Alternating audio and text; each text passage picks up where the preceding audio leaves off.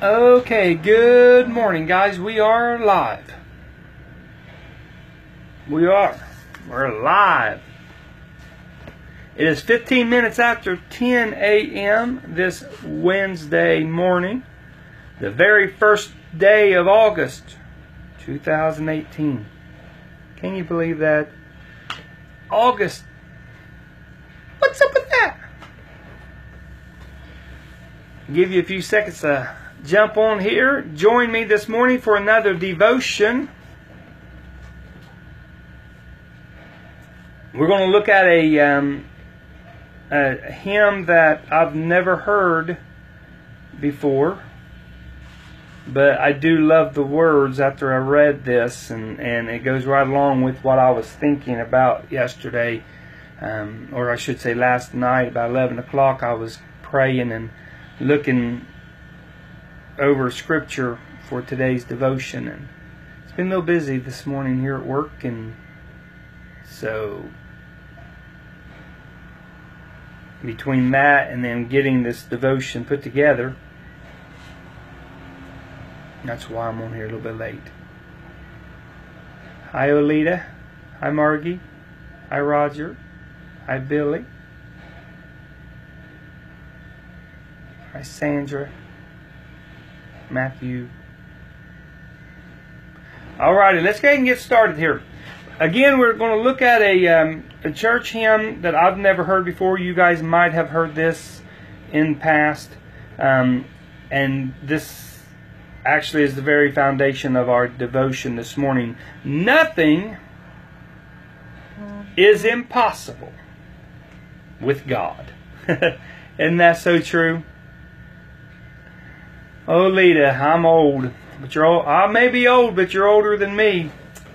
So let's look. We've got about 4 verses of scripture that we're going to look at, starting with Jeremiah chapter 32, verse 27. And I love each one of these verses, and it should give us an encouragement this morning to know that whatever we face, it's no different than what others in the past has faced, and God's come through for them. So we just need to trust in the Lord and know that He'll come through for us if it's His will. And we always need to pray God's will be done in our life. That's why a lot of people are disappointed, because when they ask God for something, they ask without really believing that God will do it.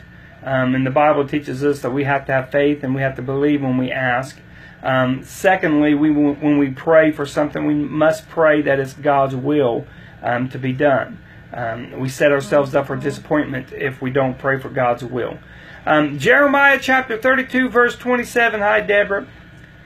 Behold, I am the Lord, the God of all flesh. Now listen closely. Is there anything too hard for me? This is something that God was revealing to Jeremiah concerning the promise of deliverance.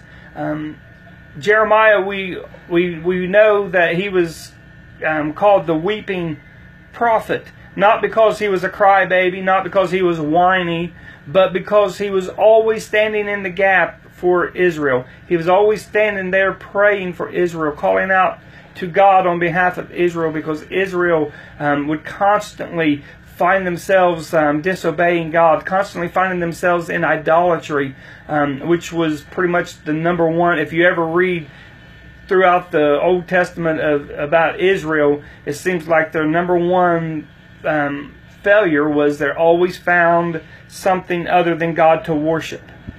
And Jeremiah always stood in the gap and prayed and called out to God for mercy and for help over God's people. And Jeremiah was given this promise by God. He said, is there anything too hard for me? You know, that God will reconcile His people back to Him and deliver them out of the bondage that they found themselves in. We'll also go into Genesis chapter 18, verse 14. And again, we'll read this. Is anything too hard for the Lord? At the time appointed I will return unto thee, according to the time of life, and Sarah shall have a son. You may read this before, and if you remember when the man of God was prophesying this, that Sarah laughed in herself and said, I'm old and Abraham's old and there's no possible way this can happen. And they said, well, we'll see. We'll come back and we'll see. We'll see what happens. And we're no better. We look at these things in the Bible and we say, oh, I can't believe they said this, and I can't believe they wouldn't believe in God, and I can't believe they didn't trust God on this matter. But if we stop and look at our own lives, and how often do we trust the Lord, or how often do we our unbelief rises up in us when problems comes against ourselves. It's easy to look at somebody else and say, well, why can't you trust God? But when you have troubles and you have struggles, why can't you trust God? Sometimes it's difficult, not because we don't think God can do it, but we'll read the scripture in a minute, talking about having our faith and our belief. But in Luke chapter 1 verse 37 it says, for with God nothing shall be impossible. This was a conversation that the angel of the Lord was having with Mary. And when he was telling Mary that she was going to be with child, and you know the story, and Mary said, how can this be when I know not a man? And that's when the angel says, for with God nothing shall be impossible. And then Mary said, well, behold, your handmaiden. And he told him, said, listen, Elizabeth was barren, and she's now with child as well.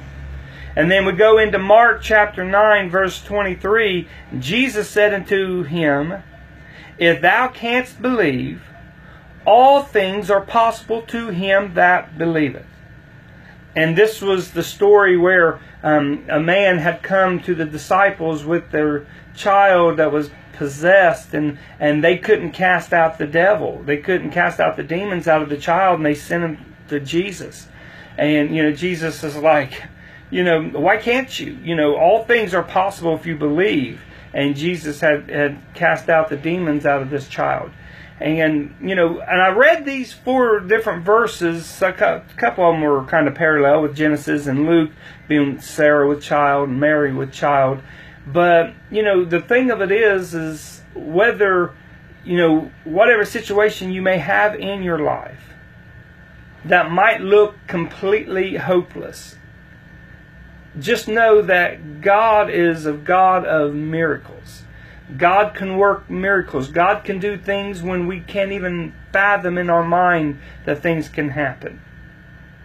Many of times I've spoke with people in the past, and even in our own life, we wanted another child, and we had a miscarriage in 2004, and the doctor said there was absolutely no possible way that you could have any more children, naturally. And, it was just impossible, they said. And we just accepted the fact and never really thought nothing else about it. And over the years we kind of joked a little bit about it, but never really took it serious. We had DJ, and we was okay with that. And then in 2012, surprise, Dusty was pregnant, or I should say 2013. And then, surprise, here comes Dustin. So, in man's eyes, things look impossible. But with God, all things are possible. And I want to share that message with you today. I want to share that hope with you today. That whatever you're facing, whatever affliction that's in your body, whatever trouble, whatever situation that you come against that looks absolutely helpless and hopeless, in man's eyes, in man's strength, it might be hopeless. But I want you to know that we serve a God of impossibilities. He can make things happen when we don't see no way. And so now, and like I said, we're living proof of that. And now we have a 17-year-old and a 4-year-old. And because God has perfect timing and God worked things out the way He sees fit, we just need to trust in Him. Let's look at the song this morning. Nothing is impossible is the title of this song. It was written by Eugene L. Clark in 1966. Don't know much about the fella, and I'll have to kind of research because they said he's wrote many songs in the past, so I'm kind of curious of what else has he written. He was a songwriter, a poet, a musician, but what we don't know about him was he was also blind. And it goes to show you, just because you don't have your eyesight doesn't mean that you can't still use your talents for God. It said as the years went on in his life that he was struck with a crippling arthritis in his hands. So bad that he was unable to even use his hands. And he used to play the organ and the piano. And it was so bad that he wasn't able to use his musical talents anymore. But instead of giving up, what he had done was he had his wife to bring a video or a audio recorder, and he would record all his lyrics that would come to his mind, and all the music that he would write, he would record, and then somebody else would copy for him. And he went on and he wrote several more songs and poems and cantatas for the missionary groups and just different things in his life. So just because he wasn't able to physically play music anymore, he did not allow that to stop him for still using what talents he had for God. And what a lesson that is for us. We think, okay, I want to do something, and now I'm not able to do it, and instead of having a pity party and stop, trying to work for the Lord, he found another way to still get his music and still get his words out. And one of his last songs that he's written was "Nothing Is Impossible." There's 4 verses to this song in the chorus, and I don't have the slightest idea of the tune of it. I did find a little video. I shared the link on the front page of this. Click on it to get an idea of the tune. The tune actually sounds familiar, but I don't know I don't think I've ever heard it before, but I might have and then totally forgotten. But the tune does sound a little bit familiar to me. But anyway, let's look at the verses of this song first. First verse says, I read in the Bible the promise of God that nothing for Him is too hard. Impossible things He had promised to do if we faithfully trust in His Word. Verse 2, the word of the Lord is an anchor secure when winds of uncertainty blow. Though man in his weakness may falter and fail, His Word will not fail us, we know. Verse 3, all things are possible. This is His Word. Receive it, 'tis written for you. Believe in His promises. God cannot fail. For what He said, He will do. Verse 4, Creator of all things, with infinite power, He spoke, they appeared by His mouth. Impossible things are not known unto Him. He made us, He ruleth the earth. And the chorus of this song says, nothing is impossible when you put your trust in God. Nothing is impossible when you're trusting in His Word. Hearken to the voice of God. To Thee, is there anything too hard for me? Then put your trust in God alone and rest upon His Word. For everything, everything, yes, everything is possible with God. Isn't that good?